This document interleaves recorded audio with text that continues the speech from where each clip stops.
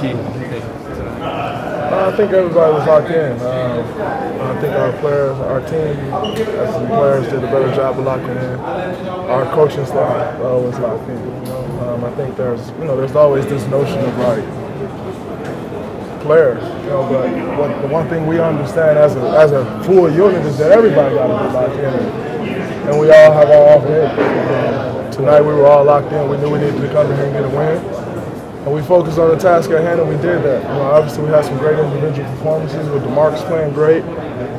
Clay was great. Steph was great. Our bench was fantastic. Everybody who came off the bench gave great minutes. Andre was really good. So it was a complete team effort. And we did what we needed to win. When you say the coaching staff, was it schematically or where? Yeah, I think when you had a run we've had, there's a tendency to relax. And like I said, that's coaches, that's players, that's everybody, And so we kind of needed to get out that state as a whole, and I think we did tonight. But as I always talk about, there's that human nature side of it that gets all of us. It doesn't matter if you're on the floor, on the bench, in the front office, whatever it is. There's that human nature side that comes into play. Tonight we stepped up to the challenge. In your mind, is Clay up there with Steph as one of the two greatest shooters of all time? 100%. When DeMarcus looks like himself, looks healthy, what does the dimension of him being able to bully guys down low, score and facilitate, mean in particular against these guys who like to switch a lot? It means a lot. Obviously watching. They weren't trying to switch much off DeMarcus. Late they went to switching, but early they were just trying to show a hedge and get back on him. But it didn't matter who was on him. He took advantage of everybody who guarded him. So, obviously we know how great DeMarcus is, and continuing to work his way back from that Achilles injury, which was tough. But he had a night tonight, and we need him to keep growing and playing the way he played. Draymond, you've been consistent all along that he's going to play great. It's just going to take time. But for him to play the way he has the last few games at such a high level, I think it does for him. It does a lot for him. Because I think, when you get those surgeries, thank God I've never had them, but when you get those surgeries, I think the most important thing is confidence. Not being afraid to take that step, not being afraid to sprint. And so when you have games like that, that continues to build that confidence, knowing that, all right, it's there, it's good. And so I think that's the biggest thing, is just continuing to build confidence and comfort and knowing that it's stable, and it's healthy. So, that's the biggest thing for him, and I would imagine for anybody coming back from injuries, major injuries. There's a lot of confident chatter coming from their locker room the last few days. How much did you follow that? Somebody sent it to me. It is what it is. I guess they should be confident. If they're not confident, who's going to be confident for them? So they should be confident. Does it juice you guys up at all more? Hell no.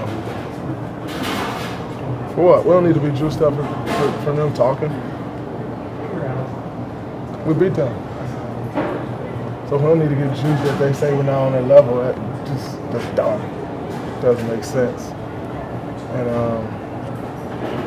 I'm not sure stupidity juices anyone. It's just like, oh, that's dumb. So, no.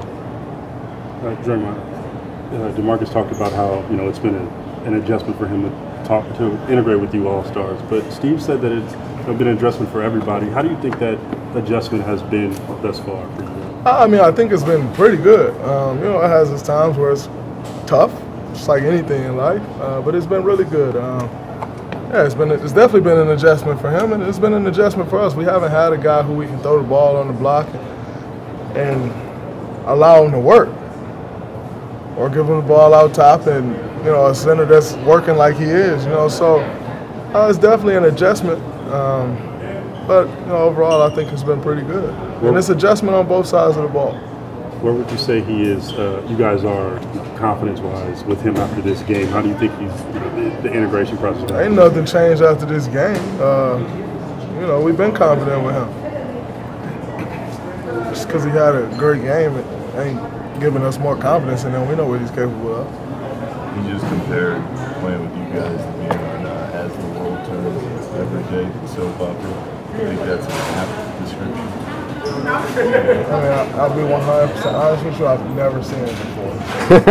So I don't really understand what the comparison or description means. The drama of a soap opera. Yeah, I mean, oh yeah, well, you know, the NBA is a soap opera in itself.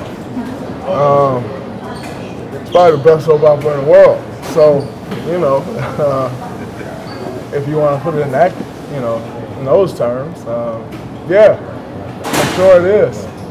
Because you got the NBA, which is a soap opera, and then you got this team which is right in the middle of that entire soap opera, and then he get like thrusted into that team that's right in the middle of it. So it's interesting. Some more this year than last question for you guys. I think it'll continue to be more and more just because media becomes more and more important, and not necessarily saying like